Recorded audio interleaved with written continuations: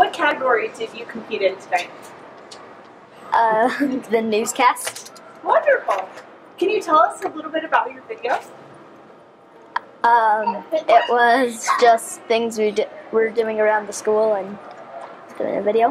What was your favorite part of completing this project? I really liked how we showed how helping others, not just by wearing capes and masks, like you can help others in other ways. If you had a classmate or a friend that was going to enter this competition next year, what advice would you have for them?